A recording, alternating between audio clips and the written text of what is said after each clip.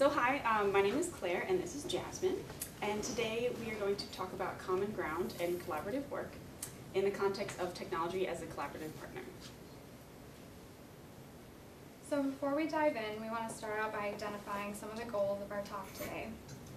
So our overarching goal is to introduce you all to some different perspectives and research areas that we think relate to your current work and can be considered for more inspirational purposes. So toward this end, we'll introduce complementary theoretical perspectives on cognition, an in-the-head view of cognition and a distributed cognition view. We'll focus on the distributed cognition view in the context of its importance to collaborative work, where we're going to try to make the case that technology can be viewed as a collaborative partner. So to give a more concrete idea of this perspective, we're going to introduce Herbst Clark and focus on that for today. And finally, we'll go ahead and provide some reasons why this perspective has beneficial application to some of the projects we've talked about in here throughout the last few weeks. So I wanted to say just a few words about theoretical perspectives in general. So as a psychologist, I tend to think about different theoretical perspectives as tools in a toolbox. Our theoretical perspectives act as a lens through which we see the world. So they inform how we frame our problem spaces, how we identify our research questions, where we look for answers to those questions, the certain research paradigms we choose to approach those questions, how we form conclusions and interpretations about the outcomes of our research, and what's also important to this group, I think, is the type of technology solutions that we propose to solve those problems. So a personal example about seeing things through lenses came through an experience I had with my husband. So my husband has Crohn's disease, and he had a bowel issue and he had to have emergency surgery. And there were some complications with his recovery, so he was in the hospital for a little bit longer than he thought. So he was fortunate enough to pick up some C. diff, which gave him a personalized room, but of course that's not a good thing. So he ended up having 3 specialists that would make their rounds. He had his surgeon who did the initial surgery, his GI doctor who was focusing on his gut area, those problems, and then he had an infectious disease doctor who was worried about this C. diff infection that he had picked up. And all within a day, each of these doctors came separately and made their rounds. First, the surgeon came in and she lifted up his shirt and looked at his incision and said, "This looks great, you should be ready to go ahead and jump up, take a shower, you'll be out of here in the next couple of days." Then his GI doctor came in and said, "You know, things are looking pretty good from the surgery, but we're not ready to give you a firm date, maybe 4 or 5 days, we'll see." Then the infectious disease doctor came in and said, "You know what, your white blood count is really high still, we don't know what's going on, we can't let you go anytime soon, so we're not even going to talk about a date." So for me, this is a nice demonstration of how we see things through the lens that we bring with us. And so if you have a hammer, you're going to see a lot of nails, and your solution is going to be that you need to hammer something in. So the bigger point is that the more perspectives, and this is something that Val's done a good job of teaching her students, is more perspectives you have, the more varied lenses you can look at a problem through, the more creative you can be in solving that problem. And I think that this group has done a really good job welcoming us and bringing that to bear as well. So the idea of entertaining multiple perspectives can be extended to multiple perspectives on cognition. So these different perspectives can provide different approaches to the development of technologies. So the first perspective is one that we focused on the most in class, the cognition is in the head. This is the information processing, or mind as a machine perspective. Information comes in through the senses as it's perceived, processed into meaningful information, and then stored in long-term memory, and retrieved when needed to execute the task. This perspective has led to fruitful research on the way an individual processes information. Individual in the head cognition is extremely important. However, it may not account for a lot of the variance that we observe in human behavior, especially in a collaborative circumstance. The second perspective is that of distributed cognition. This perspective extends the cognition construct to entities and processes outside the head of the individual, which is a cognitive system. So from this perspective, cognition is distributed among people, time, and artifacts or technologies. So in order to understand cognition, or how people think, learn, and make decisions, you must take into account the entire system. So the distributed cognition perspective brings collaboration or collaborative work to the forefront as something that is important to cognition. Many of the projects that you have discussed in this class can be classified as collaborative work. The word collaborate is defined as work with another person or group in order to achieve or do something. And it is important in many different domains and includes physical and cognitive work. So an example from this class is improving physician diagnoses, recommendations, and subsequent treatment of asthma. For example, doctors do not operate in isolation. They rely on observations from multiple sources: the patients, the nurses, medical records, etc. Now, most people think of collaboration or collaborative work occurring among people. However, this definition is limited according to the distributed cognition viewpoint. And we are making the case that people and technology also collaborate to accomplish cognitive tasks. So we can extend this idea of collaborative work to technology. So the focus of much of the work in this group is not yet, at least, to completely replace the human, but rather to support the human in problem solving and decision making. So this implies the requirement of collaboration between humans and technology. Therefore, we want to keep this in mind, this interaction component, when specifying requirements for building technology. And this is a point that I found in a paper by John Flack and his student Kyle Beheimer that I recently read, and he used this example of Clippy. Do you guys remember Clippy from Microsoft Word way back in the day? Yeah? So this is kind of a funny, sort of tongue-in-cheek characterization of Clippy, right? So Clippy's saying, "It looks like you're trying to work. Would you like me to bug you instead?" And your options are, you can annoy me till my eyes bleed, or please go away. Now, John and Kyle make the point that Clippy was meticulously designed for its technical job, which was to provide information on how to write a letter, craft a resume. It was very well versed in those things. However, in fact, Microsoft soft engineers spent like 25,000 hours perfecting him. And he did a really good job at that. However, what they left out was this interaction piece, the collaboration between the computer user and himself. And as a result, he came off a little too pushy and annoyed users, so much so that people didn't use him very much, they complained about him, to the point where when Microsoft released its next version of Word, one of the selling points was like, Clippy won't be there anymore. So that's just a nice, we thought it was a nice illustration to pull in to talk about this collaborative relationship that we have when working with technology. So how else is technology a collaborative partner? We can think about different levels of collaboration. So you collaborate directly with the tool, but you're also collaborating directly with the designer of the tool, because that designer took a lot of thought, cognition, in order to make that tool. So you're really, in this case, collaborating with the designer of Clippy. And then Claire has a really nice example of how this is a reciprocal relationship where the tool influences how we think about the domain, but the domain also but we also come to bear. You mean collaborating or interacting? Is it? Do you mean the What same? is the difference? For me, interacting means that you are a user, but collaborating means that you have a contribution in developing the actual design. So Is there any such thing as interacting? interaction means just I think, Not I think they have. not being an active part of it in the development process. Yeah. So do you think, so my example, do you think you interact with Google or you collaborate with Google as a search engine? I agree that, if there is any kind of learning behind of my interaction, that's a personalized learning, I think. Okay, so Google influences the way that we search, right? So when we search in Google, we put in keywords only. We don't put in whole questions. So that influenced us.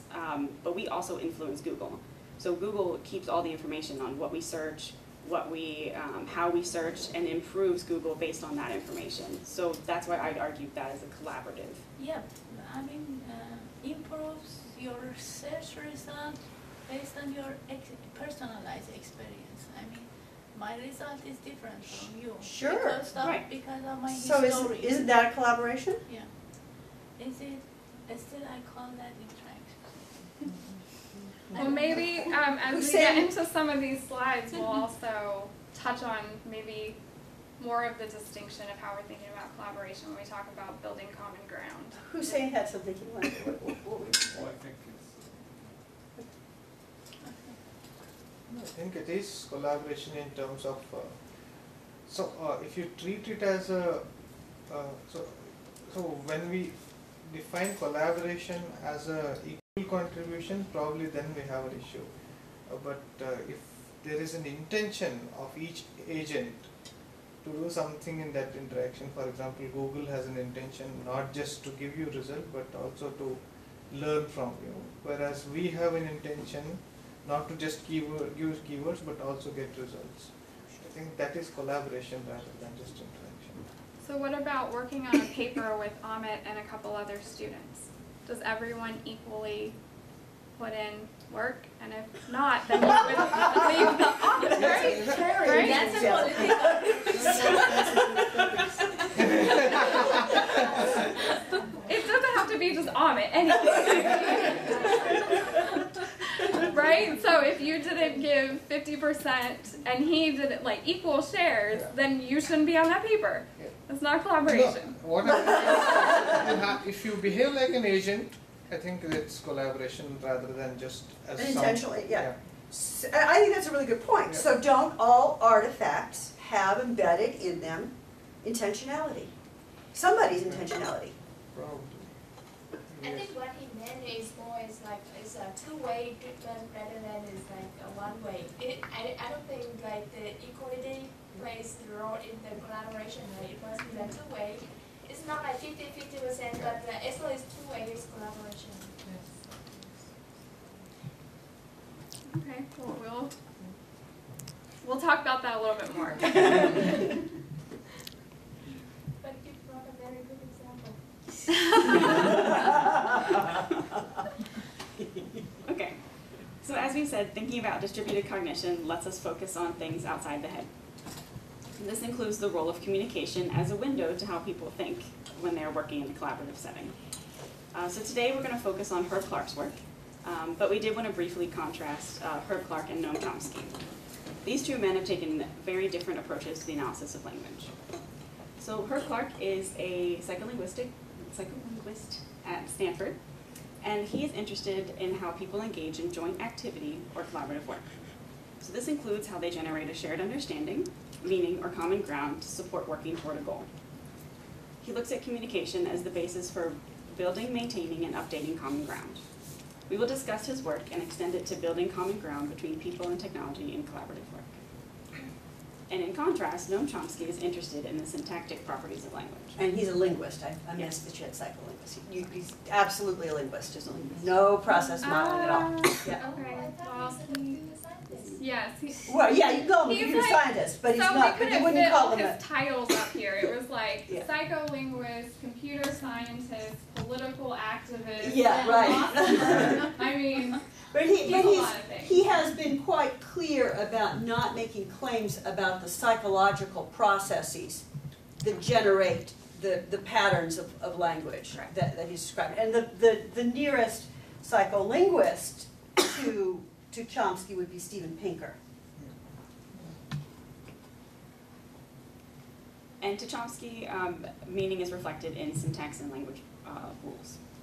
So his work is the backbone of natural language processing, and which many of you guys know. Why do you give a H index there? I'm confused. Oh, because we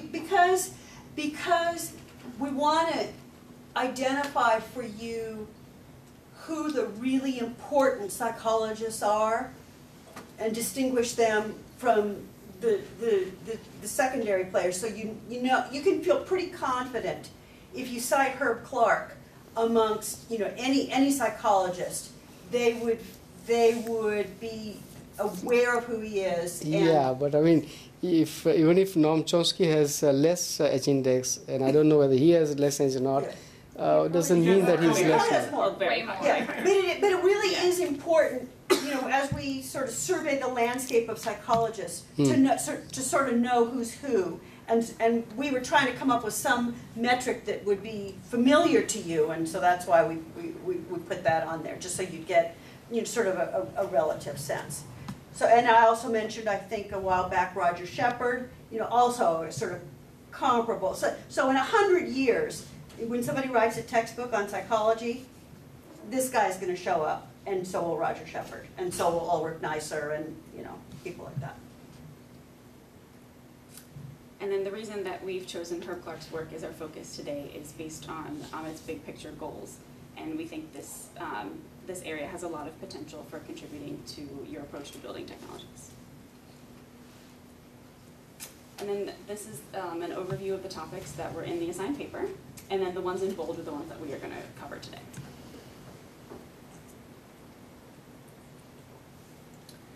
So, getting into the paper, Clark uses the term joint activity. That's his way of talking about collaborative work. So Clark focuses specifically on joint activity among people. However, we think his perspective can be extended to understanding joint activity between people and technology, and we're going to try to use examples of both throughout the rest of the presentation. So toward this end, Clark identifies 3 types of joint activity. So physical joint activity, informational, and a combination of physical and informational. So an example of physical joint activity would be a couple doing a waltz. So it's a physical task, and they have to coordinate their movements in order to accomplish their goal. Informational would be 2 or more people planning a vacation together. So this is information exchange, planning, that sort of thing. And then a combination of the 2 might be something like working with another person to set up a piece of furniture, to assemble a piece of furniture. So in that case, that was the example that he used in his paper, where people had to not only fit pieces together, but they had to talk about, okay, you hold this and I'll do this next, and sort of collaborate that way. When you say physical, can there be a pure physical activity altogether? I don't think so. I think you're right. He made these distinctions, but I think when we look in everyday life, everything is either a combination of, most things are probably a combination of the 2. Yeah, so, right. Even if there is a coordination required, there should be some communication, a protocol should be there between people, Right. so that they can coordinate. So. Yep, I would agree with that. And of course, even physical activity, he made the point, even physical activity functions as a communication tool. Exactly. So you can point Yes. and have that serve as information exchange. Right. So another important thing that we think we'd like to highlight in Clark's work is that information exchange is a joint activity. So that, I think, is particularly important to this group because, like you're saying, it doesn't have to be physical. It can be a button press, for example, on a piece of technology. So all this counts, and we'll talk about in a little bit more detail how he defines communicative events in the next slide.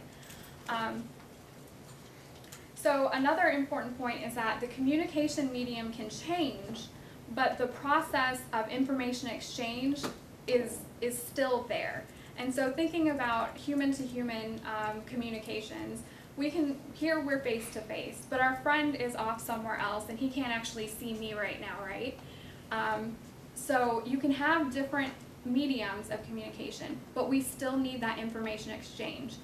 So he's going to be missing out on something when I point to that right there and say something about it because he doesn't know what I'm pointing to. So that is an important piece of Clark's work, and he calls that out in terms of a hierarchy of joint activities. So he talks about 2 aspects of this. So the first is basic joint activity. So this is like the highest level of abstraction there, where you determine a goal. And so this could be a goal between 2 people, or as we're trying to frame it, between you and a piece of technology. So this is a high-level goal that you've agreed upon, and that's what you're working toward. And then at the lower level is what he calls these coordinating joint actions. This is what people actually do to coordinate activities to get to that shared goal. So, for example, if we have agreed that we're putting together this piece of furniture together, like the things, the conversations we have, the agreements we make, that you hold this and I'll hold this and you put this in there, that's the coordinating actions that help get us to putting that piece of furniture together. Another important point is that there's a whole other layer when you start collaborating with people and technology that's not there when you're doing something yourself. So that whole coordination aspect that I just talked about, if Claire and I were putting together a piece of furniture, if I was doing it by myself, I wouldn't need that whole layer there. And so the point is to differentiate what Malone and Crouston call task work from articulation work. So task work is the work at hand, the actual task that you're doing, where articulation work is that sort of supportive coordination framework that you need in order to reach that higher level goal. And the Malone and Crouston work is very important in computer-supported cooperative works, the SCW community. So going back to Clippy, Clippy uses natural language to ask, what would you like to do next? And the user responds by making a selection through a button press. So again, this is a communicative act. This is engaging in this joint activity with Clippy, even though it's not returning it through natural language per se. Okay. So the question then becomes, when we are working with others or with technology to achieve our agreed upon goals, how do we coordinate our actions? So according to Clark, communicative acts manage coordination, and this coordination supports the joint activity. So we communicate with technology. For example, pressing send on an email is a joint activity between you and the email. When you press the send for the email, the agreed upon action is that the system will then send the email to your intended recipient. So communicative acts can include speech, gestures, body language, and other signals. And in person-to-person joint activities, we have 3 ways to manage communicative acts. So first is the community co-members. So community co-members share jargon together. So as computer scientists, you guys have a jargon that you guys use that we as psychologists sometimes don't understand, and vice versa. So for example, if you were to propose using, for example, fuzzy logic in a project, you might have to explain that a little bit more to us for us to understand. So a particularly more organized form of this thing is now building ontology, where we actually document this agreement, preferably using a formal language or something that has a clear meaning that other programs can understand even. Right. Yep. Yeah. And the second is linguistic co-presence, so pronouns. We use pronouns in place of nouns, but we can only do that once a noun has been established in a conversation. So if I'm talking to you and saying it, you have to know what it is before I can start using that to understand together.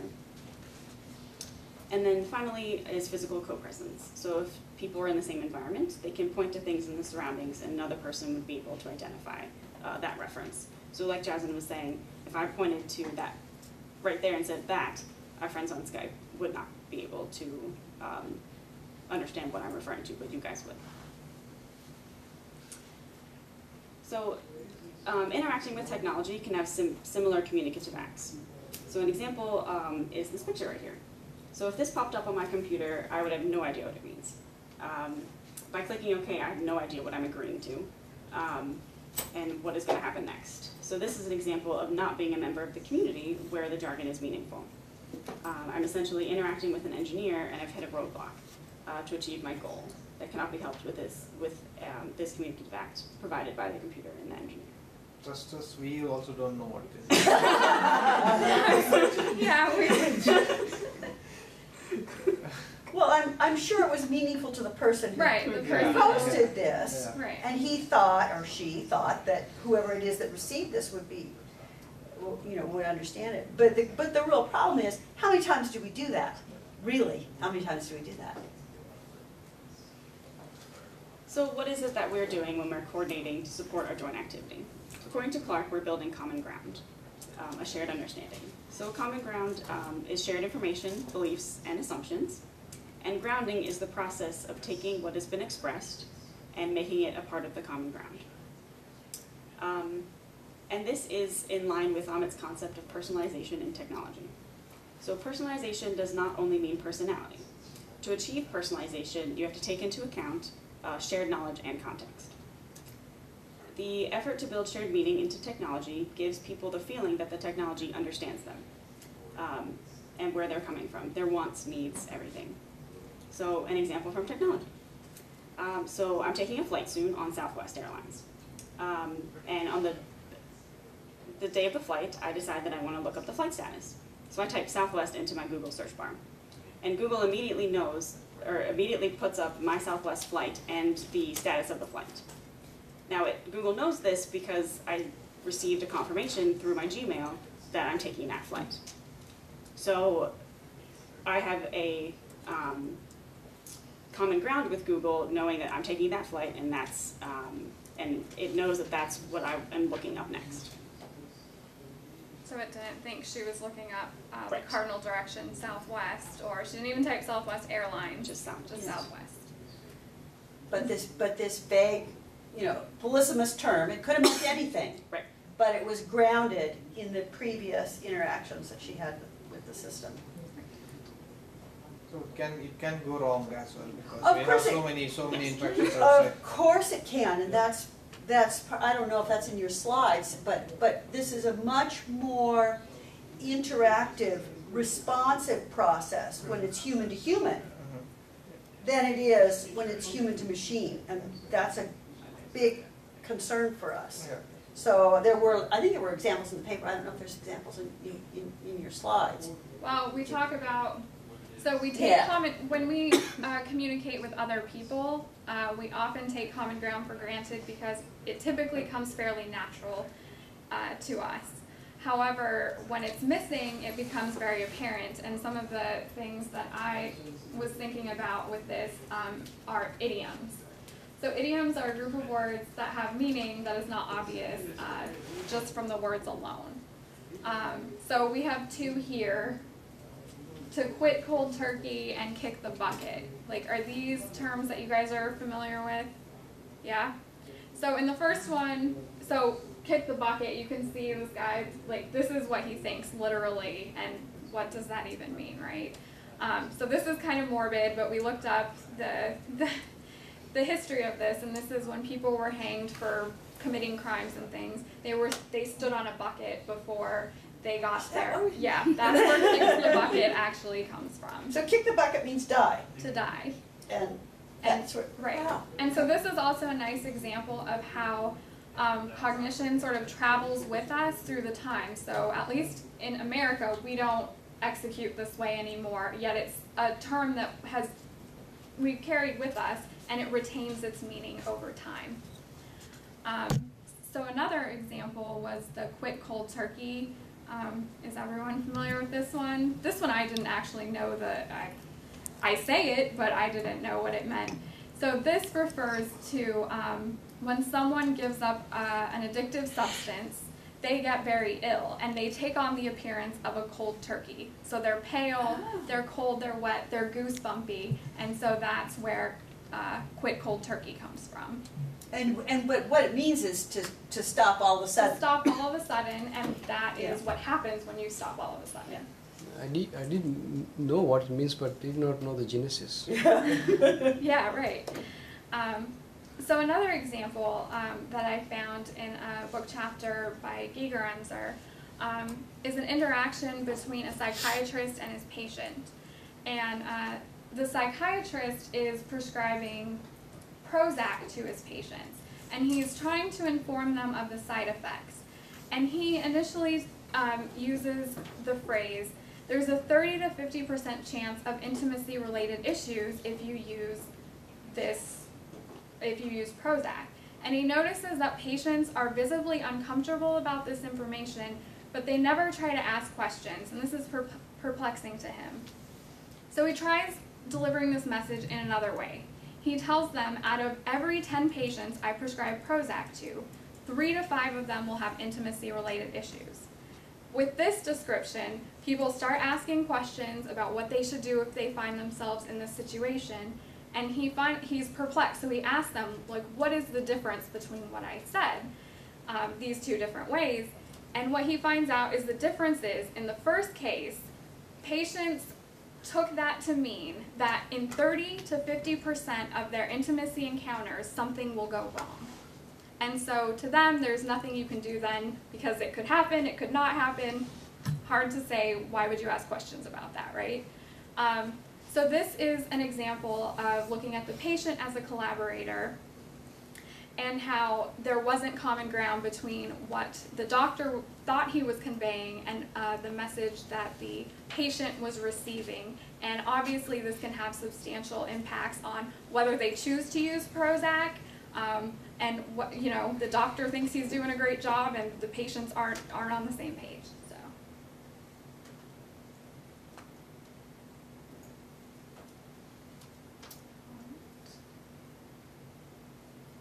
So overall, what does this mean for technology?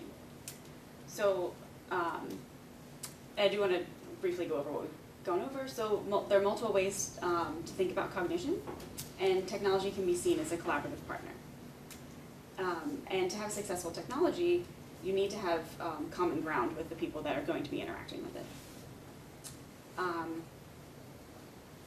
And this leads to new considerations for design.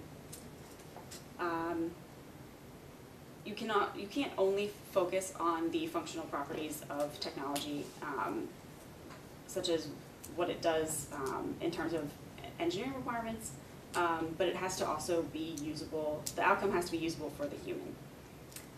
And people are going to adapt to the technology, like we adapt to Google, but it's important to consider how much you want their thinking to be shaped by that interaction.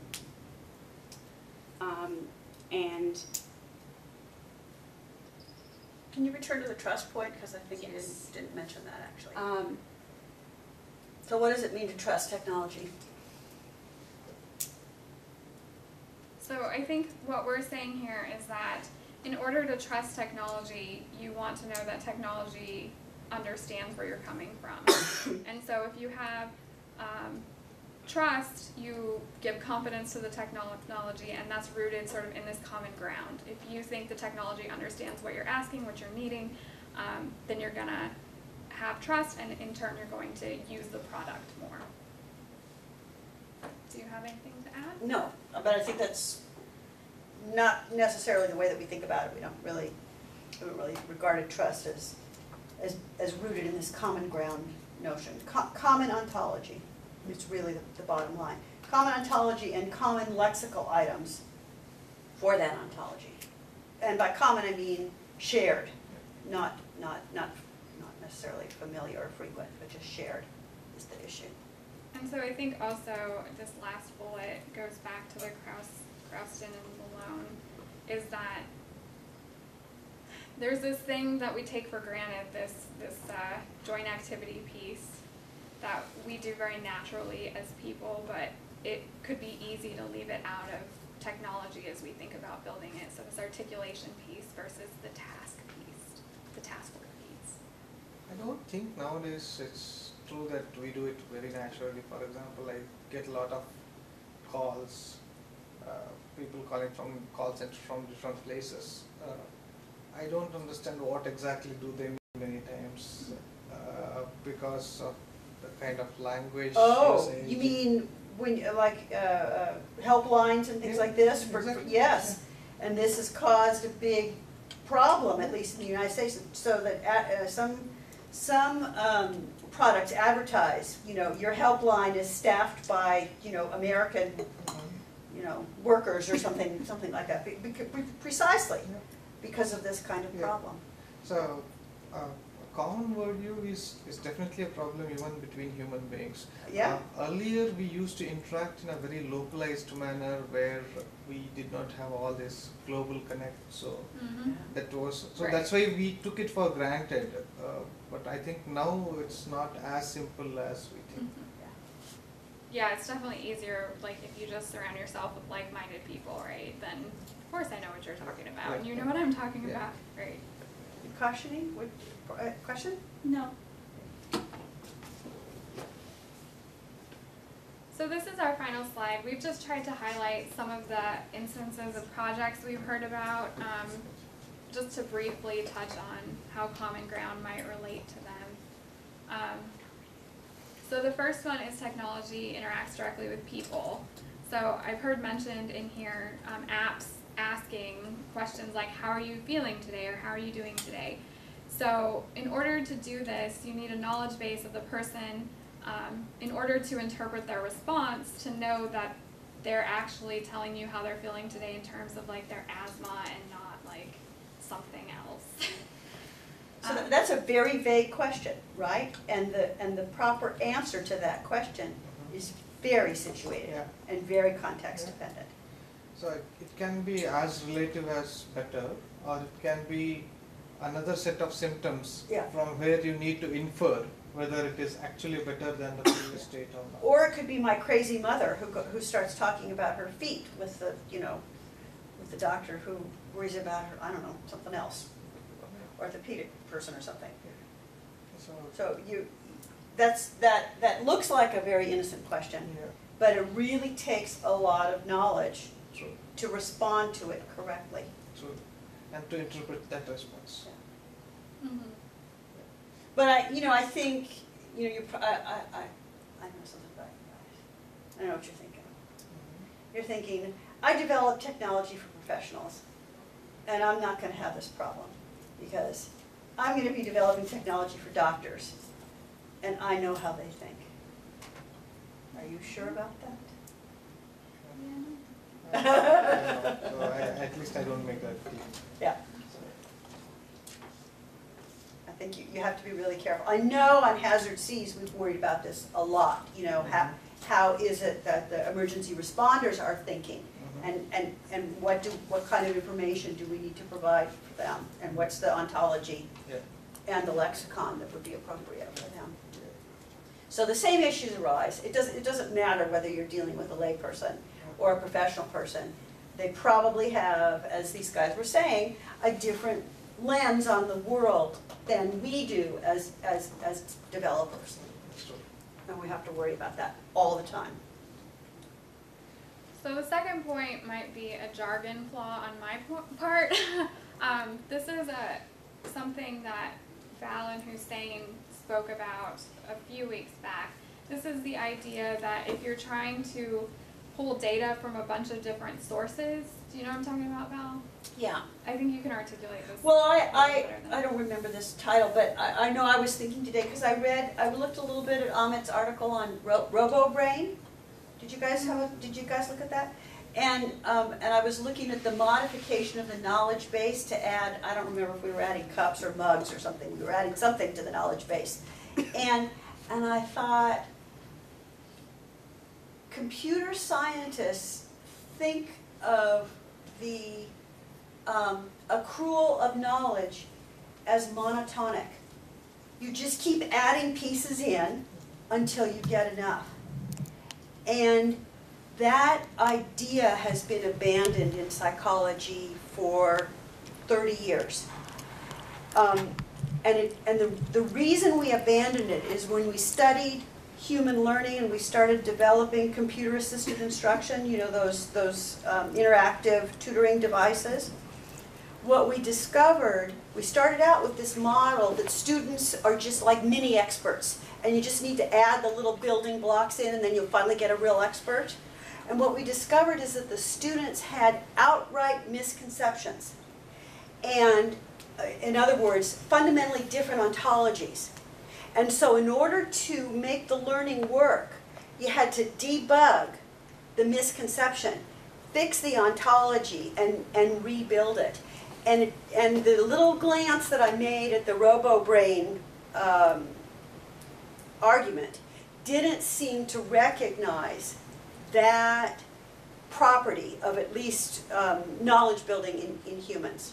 And so that's really the point that I would make about this, is that a human user is always going to be worried about whether you have comparable ontologies, and not whether And it's not going to be a question of just adding a piece in. It's going to be a question of actually needing to restructure the knowledge so that you have a collaboration. Okay, so then we're thinking about grounding abstractions as well. So is asthma well controlled, moderately controlled, or poorly controlled? Do these things mean the same thing to the technology, the patient, and the doctor? I think that's an important consideration based on Clark's work. And then in harassment and emergency response tweets, you know, here we're looking at language, so there's a direct connection. So you can imagine seeing a message like the one in this first bullet, and propositionally, the content looks harassing, but we can all imagine a situation where maybe someone was joking when they made this statement. And so, you know. Quite a few. Most of the time, Yeah. actually. Most of the time, that's what's going on. Yeah. So we have some references. So we thought this was a nice article to cover because it seems like these are things you guys are already thinking about. And so just to give you like a body of work to dig into if you seek inspiration in it. Can you elaborate more on the previous slide? There's grounding abstraction. Mm-hmm. So Yeah. you said based on the Clark's work, so what is his point on this?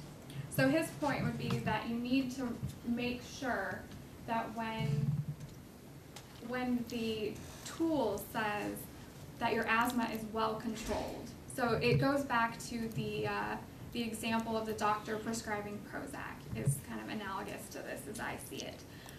So when the doctor was providing the information, the patient, it didn't mean the same thing to the patient as it meant to the doctor. So this abstraction that you're ending up with from collecting all this data and determining whether the asthma is well controlled, moderately controlled, or poorly controlled, what does that mean to all parties involved? So is it grounded? let's say you were doing, I know they don't do this, but let's just say that you were doing an asthma assessment based on O2 saturation, just, you know, what the oxygen levels were in the blood. And let's say it was 99, okay? And in fact, I actually an asthma patient like this. So from the statistics and from some kind of computational perspective, everything looks just great. But the patient says, this patient in particular, I can't speak as many words in one breath as I would like to. From my perspective, from the criteria that I use, I'm not well controlled. From the machine's perspective, it is well controlled. And you would want, you know, you need to make sure, if the machine comes back or the doctor comes back and says this is well controlled, and I can't say as many words in one breath as I want to say, what am I going to think about that doctor and that machine? So what we should care? We should care about the doctor's point of view and machine points of view, or patient's care. What do you think? I think Patient knowledge base, doctor which is and doctor, and then So the hell with me that I can't say as many. You don't it would care. be too subjective on this. So, Yeah. so, You really so, think that? so the real thing is that the doctors really know that most diseases cannot be fully solved, and they are trying to achieve, the state where patient feels good enough. Okay, so it is not from a clinical point of view. It is that the results are not, really that you're trying to achieve often, are not from the clinical point of view. Some of the diseases are either chronic, others are not curable, and you would, for example, say patient will say, well, so doctor will say, is the patient comfortable, or because you try to do over intervention, and those drugs will have side effects. So really, you go from one thing that is bothering you to another thing that is bothering you. Doctor knows that. So really, it's not about fully, curing anything or getting any ideal clinical state per se.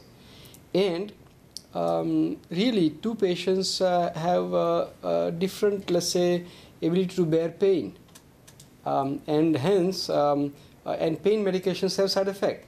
Hence, the idea is to give just enough pain medication. Lower you give, less side effect, but enough that patient feels good about it, or doesn't have pain as the big the thing that really bothers him the most. So it is very subjective and it is very personalized. This is where the personalization comes in, and we need to understand. That's why in our asthma application, we really, not that we do it now, but where we would like to go is that we would, when we ask patient, how do you feel today? We would have exhale nitrous oxide that tells you how good is your lung function. But we would not necessarily, it's not the deciding factor. It is how the patient feels that we have to factor in. How well we'll factor in it? See, doctor, a human would be applying a very subjective criteria, and you're looking at the patient, you're looking at expressions and other things like that. You're looking at body language. Our application won't have that. So what do we do, and how do we make judgment that's similar to what doctor does? And we don't, while we know we can't make as good a judgment, how well can we go there, right? Or at least know the disparity between what the measurable functions tell you versus what patient tells you, right? And then, very often, I mean, clinical doctors don't know. If a patient says, I feel very good to go to work today, well, many times doctor would say, well, then go to the work. I mean, I'm not going to keep you home, right? Only in minority case where doctor knows that, in large number of cases there is a significant, bad outcome if you take liberty too fast or take exertion too early, then they will say no, or they will, But this is how it is. Typically, a patient, how he feels or she feels, decides kind of, for example, post-operative, decisions, and not the other one. A patient like me would want to leave for home as soon as possible, right? And regardless of what they say. So, that's what I hope they do look at. I don't think we throw up our hands and say, so the technology is useless. I think the point is that the consumers of the technology, whether they're professionals or patients, need to understand the dimensions, the parameters upon which the decisions were made, so that you can say, okay, I know that lung functions and oxygen saturation look really good, but hey, I can't say as many words or this patient can't say as many words as he or she would like to. And by the way, this patient is a professor, and so needs to be able to say a lot of words, etc. Mm-hmm. So you take all of those things into account when you, as a consumer of the technology. And our big concern is that the foundations of the decision making are not sufficiently transparent to allow a consumer to be a wise consumer in that technology. We don't want you to throw it away, we just want to make it sufficiently transparent so that the logic is clear. Oh, there it is. I thought this is asthma, and I wanted Tanvi, and I said, Tanvi, where are you? And she said, I'm here. I have a question about that. Because of the, how would you validate your system? You would have to compare it with the clinical diagnosis though, right? I mean, in that sense, I'm in agreement. Or would you wait for the patient response to the clinical diagnosis and then evaluate with that? I don't think I'm in any worse situation than you are with respect to the validation question, right? Because the question is, what's the gold standard? Right? Exactly. So I refuse to answer on the grounds that it may incriminate me. I mean, there's really I'm not in any worse situation than you are in. But what I would say is that patient compliance is a huge, maybe I should say huge problem. And so making the reasoning and the recommendations transparent to patients, I think, is enormously important, whether it's asthma or anything else.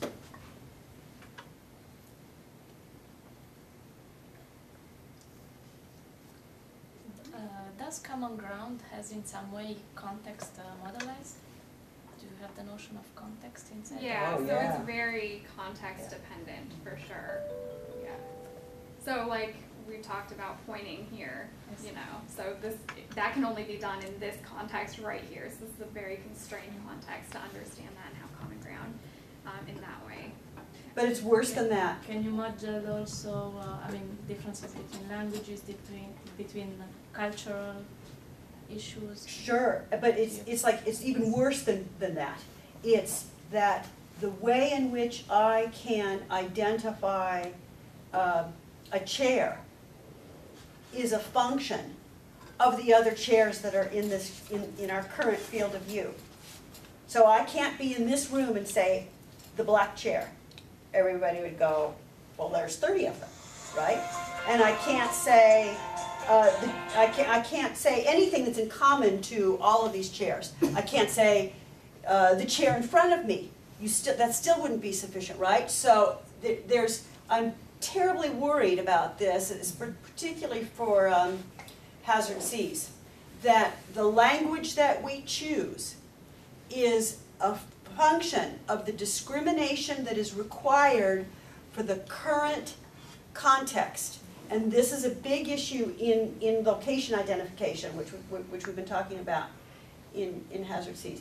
And then of course you have all of the cultural and language issues and whatever for distinctions that are apparent in particular languages and cultures with one word versus require many, and yes. And so I think, one of the things that they really didn't get into here, and I don't even remember if it's actually in the article or in this particular article or not, is the real-time nature of adjusting, constantly adjusting and confirming that you have common ground, that you agree. And I'm looking at Tomby right now, and she's doing it right now. She's shaking her head. We do this all the time, right? We constantly monitor each other to make sure that the other person is understanding what we're saying. And if I looked out at you guys and I saw this sea of blank faces, I would be thinking, I'm not being clear, they have no idea what I'm talking about, and I would adjust. And so this is something that we really need to be thinking about in terms of what our technology can do to monitor the persistence of common ground and repair common ground when it's missing. That's something that people do. So I think the point of all this is that as we work on extending our models for what our technology ought to be doing, we'd like you to be considering this sort of collaborative, distributed perspective on how to develop the technology, in addition to the sort of the more individual cognitive functions that you guys are obviously really concerned about. And just one fact, in the example you have given for writing paper, and by using Google Doc or whatever you said, technology, for me it's not that you collaborate with the tool, it is you collaborate with other people by using that tool. For me it's very difficult to understand this, that you collaborate with the tool. In the example with searching. Yeah, that's what I say. Collaboration for me, it's when you collaborate to achieve a common goal. There it was, what was the example? I searched in Google for something. So for me, I'm interested in the result, but Google has another interest behind this. It's not. So you're saying that they don't have shared goals? Yes. Yeah. I think they have, for example, giving good results. So generating good result is a No, goal. he has other goals behind them. Yeah, there are, but all collaborations will have some common goals Exactly. and a lot of distributed goals. Yeah. So it's not always one common goal. Yeah, I think that's true. There's just overlapping goals, but I would say, and the writing example is not an incidental example. That's actually the thing that Claudia and I are working on together. But I would say there's always a third participant here, and that is the designer of Google Doc or whatever. And we've come across this. Google Doc made the assumption that the size of the group was going to be 10-ish. Right? Okay, so that's a constraint on how you're going to interact and how you're going to collaborate. So that designer and that constraint is, I would say, is present in the collaboration.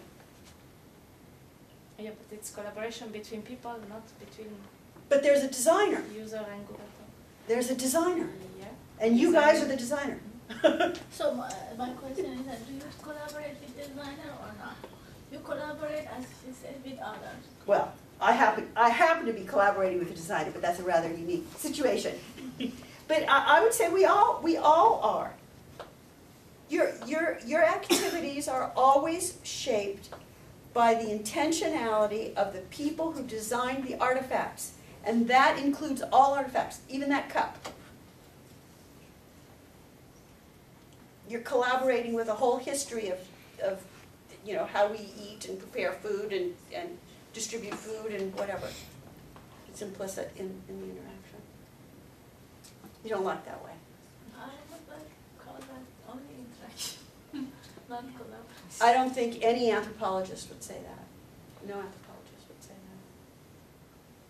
that. How can I collaborate for the next generation of the cup if I'm not any designer of cup? Well, you're not, you personally are not going to design the next generation of the cup, but that design is shaping how you eat, how you. That's a different But story. it's somebody coming from, you know, from the past who's decided that this is the right, that, you know, you need that kind of handle and that size and for the food that you're going to eat. What about purchasing the cup? You're saying this is the type of cup you want, somewhere cups are made okay. in that way. So what is the next? I think this argument is Yeah, they're done. okay. We're done. Yes. All right. Good. I'm glad in this conversation, I know topics related to our projects also came up. So Yeah. good. Thanks.